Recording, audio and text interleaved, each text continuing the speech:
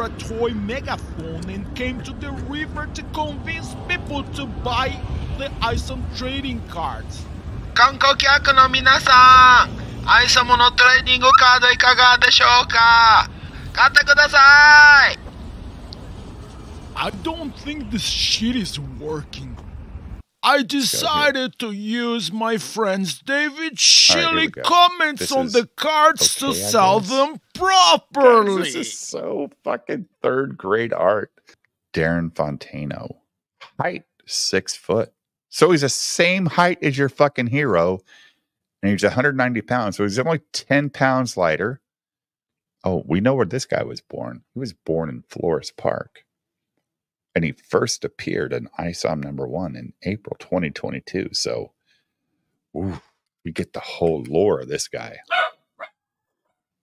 I don't generally like to keep up with people that aren't special in terms of their abilities. Then why the fuck did you make a card? But Darren Fontaino is a person of interest because the power he has isn't related to his physicality. He's one of the richest men in Texas, and he's certainly one of the most respected men in Flores Park. Club Merc is one of many properties he owns, and I've seen some of the world's biggest shot callers make appearances there.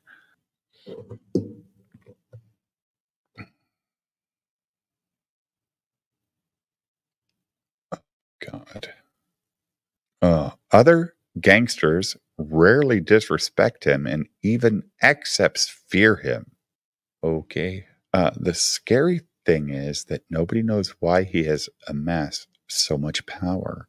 What are his motives? Oh my God, what the fuck are we talking about here, dude? The day he has political aspirations will be the day that he fully controls this entire city.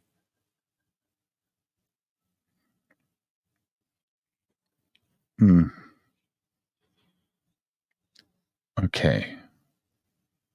For a guy with such a questionable moral compass, you wouldn't believe it if you hear the way people discuss him.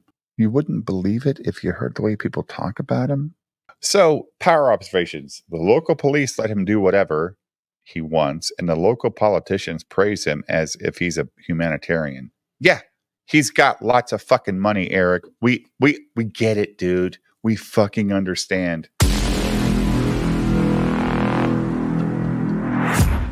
Oh my God. Chat.